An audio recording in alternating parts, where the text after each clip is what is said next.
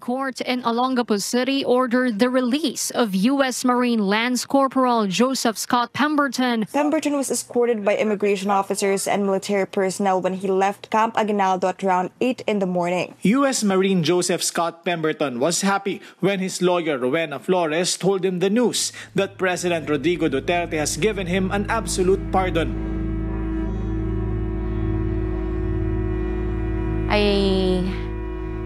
I still feel devastated. I really feel for Nanay. I feel for her because I myself as a mother, I cannot really imagine seeing the murderer of my daughter just simply being released, not being, not even being able to serve this sentence. I wanted to scream. I wanted to pull my hair. I wanted to hit something. I wanted to kick the wall. I didn't really kind of emotionally process the release at the time. And I think it's been kind of a slow burn. A lot of people worked very hard in order for a certain measure of justice to be served. And I think a lot of people felt that 12 years was already really lenient.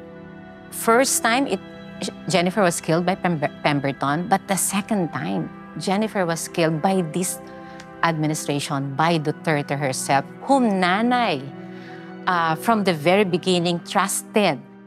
Minutes following his plane's departure, Pemberton, through his lawyer, attorney Rowena Flores, issues a message thanking President Duterte for granting him an absolute pardon. After my first reaction of anger and sadness, then I started to think about how this also makes sense if you think about the story of the U.S. and the Philippines, with the Philippines as a former colony. So on paper, the Philippines looks like a democracy. Even President Duterte lauds the Philippines as being one of the longest-running democracies in all of Asia. But a lot of the bills that were passed in the first presidential administration kind of set the course for the next 50-plus years into where we find ourselves today, ensuring that Americans get access to being able to purchase land for multinational corporations. Also, military bases were set up, a mutual defense treaty. So the Philippines is a neo-colony. Pemberton was never going to suffer. He was never going to be in a Filipino jail. The body of an American soldier is revered, is sacred. The larger political issues are more about systems of power, about the ways that we perceive the value of different types of people's lives, the way that we perceive certain lives as more worthy. December 2015, Pemberton was convicted. And immediately after that, he was detained in a special holding facility, not inside the National Bilibid Prison. He appealed this case several times. By 2018, his case was pending before the Court of Appeals. He was denied. He filed again a motion for reconsideration before the Court of Appeals. He was again denied. And then, 2019, he filed again, appealed before the Supreme Court. In 2020, during lockdown period, in June, I didn't know that he withdrew his petition for review before the Supreme Court. It means that he already admitted the fact that he killed Jennifer Laude. But again, without me knowing it, he filed a motion for release before the Regional Trial Court, invoking good conduct. Can you tell me what he's done to merit perfect good conduct scores when any other inmate, would have to be doing rehabilitation programs, be serving somewhat? What did Pemberton do to receive perfect scores across the board? It's like everything is being done secretly. Flores stressed she did not apply for a presidential pardon and was equally surprised by the news. I mean, he just declared absolute pardon, gave absolute pardon to Pemberton, even without notifying the family first. A lot of Filipinos have been waiting their turn to be able to be granted good conduct time allowance while in Philippine jails. All of a sudden, this American cuts in the line and gets ahead of everyone and is now being ordered released. It's like, oh, I want you to treat me like a Filipino prisoner so that I can get released for good behavior, but I can't be a Filipino prisoner, you know, being in a Filipino prison. I have to be in American custody. Flores says Pemberton has shown remorse. Of course, he's very sorry that all these things happened. But as I said, you know, he's a man of very few words. Why was he pardoned when his legal team has said in public that they did not apply for it, they did not ask for it? So why was it given when it was not asked for? It's U.S. imperialism, U.S. militarization, who has created this well-oiled machine for over a century in the Philippines. However, local politicians have created the conditions to ensure that this system is maintained. Duterte's decision to pardon the Marine may have stemmed from his desire to get access to coronavirus vaccines. Presidential spokesperson Harry Roque, who used to lawyer for the family of slain transgender woman Jennifer Laude, urged the public to trust in the president's wisdom. Pagamat pa tayo po ang tumayong abogado ng pamilyang Laude, kung ang ibig sabihin naman yan, lahat ng Pilipino ay magkakaroon ng vaccine, kung mga Amerikano makadevelop, wala po akong problema dyan. I'm fascinated by his change, by how he shifts from a human rights lawyer, a defender of the poor, you know, and then he becomes a spokesman of probably the most violent Philippine president in history. I think that a lawyer like Roque was seduced by the money and the fame because he is in the spotlight, you know, and that was enough. You know, that was enough for him. Joseph Scott Pemberton is definitely a bargaining chip. Duterte is someone who has flip-flopped between ending the Visiting Forces Agreement, continuing the Visiting Forces Agreement. There is this $2 billion grant to the Philippines given by the U.S. But all this for the purpose to be used to buy some arms, also from U.S. The Laude's lawyer, Virginia Suarez, admits nothing can be done about the case after the president exercised his prerogative to pardon.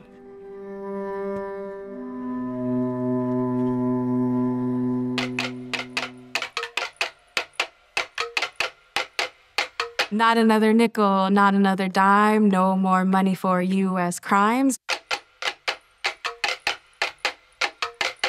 I am enraged with what Duterte has done, but I am not intimidated at all. I think hope is infectious. You know, we need to step up and have the bodies on the streets for protests. I hope that will happen. The change has to be in the culture and in people's attitudes. That's why advocacy is important. It's important to have advocates on the ground who are reaching out to their communities. Their loud chants filled the historic Hart Senate office building atrium, where some of the biggest and consequential protests in Washington, D.C. have been held before. Here in the U.S., we are agents for change. You grieve, you acknowledge the pain, the sadness that comes with the work, and then you continue fighting because you know that it's bigger than one person, it's bigger than Jennifer, it's bigger than myself as an individual, but we're really fighting for our collective liberation, and you know, we can't stop, and then we find healing in fighting.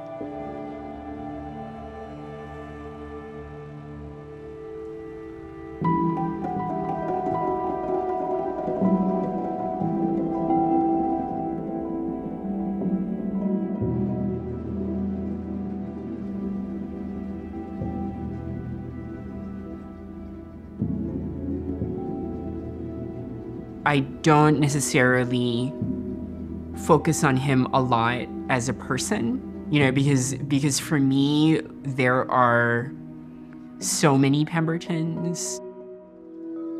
Hopefully, as people become more educated and more aware of trans people in the world, that men especially are raised to understand that there is a great diversity in the way that people conceive of and present and express their gender, so that a crime like the murder of Jennifer Laude wouldn't happen again. And I think that's definitely a world worth fighting for. In the US, just like the very notion that trans people exist as real people is being questioned. It has been part of my impetus to focus on thinking of new worlds rather than writing about what other people have been doing to and against trans people and trans communities. Presidential frontrunner Ferdinand Marcos Jr. gets the ball rolling on his new administration.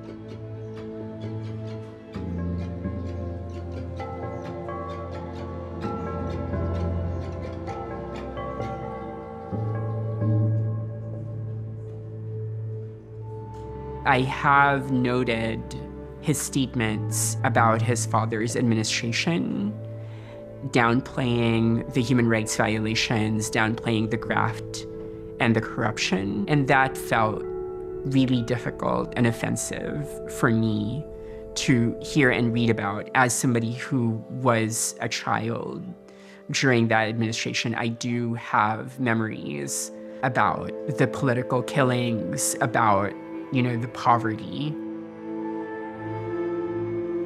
Autocrats manipulate history. And often the manipulation of history is about how the conclusion of the history is the regime. The regime makes sense. It should continue.